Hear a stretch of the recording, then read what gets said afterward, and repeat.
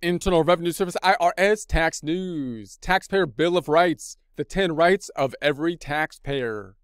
IRS Tax Tip 2021-112, August 3rd, 2021. America's taxpayers have specific rights when they interact with the IRS. These 10 rights are known collectively as the Taxpayer Bill of Rights. There's a link to the Taxpayer Bill of Rights here. These rights cover a wide range of topics and issues and lay out what taxpayers can expect in the event they need to work with the IRS on personal tax matters. This includes when a taxpayer is filing a return, paying taxes, responding to a letter, going through an audit, or appealing an IRS decision.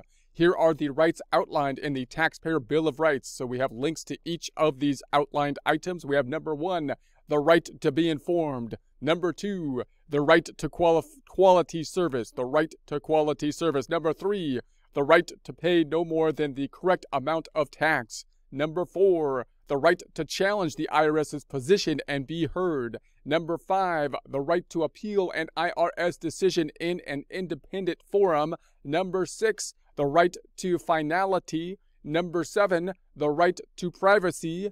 Number 8, the right to confidentiality. Number 9, the right to retain representation. And finally, number 10, last but not necessarily least, the right to a fair and just tax system.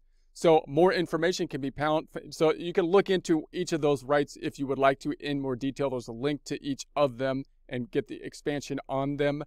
There's more information at the links below. We have Publication 1, the rights as a taxpayer, and Taxpayer Advocate Service. There's links to those items here. There'll be a link to this in the description. It is kind of useful information to know the 10 rights and get into a little bit more detail and expand on them. So again, there's links to this in the description if you want some more detail on any of them.